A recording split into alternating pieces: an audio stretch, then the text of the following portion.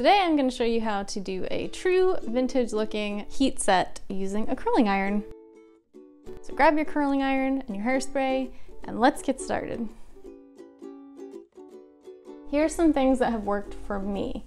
I used a pretty small curling iron. This one is 3/4 of an inch. Try sizing down if your curls fall out, like that. Not down, up and out.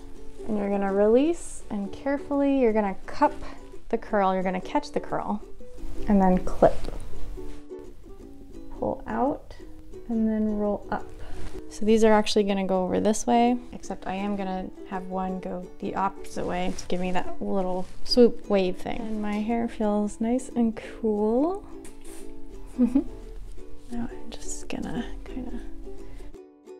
So, thank you so much for watching and I will see you in the next video. Bye!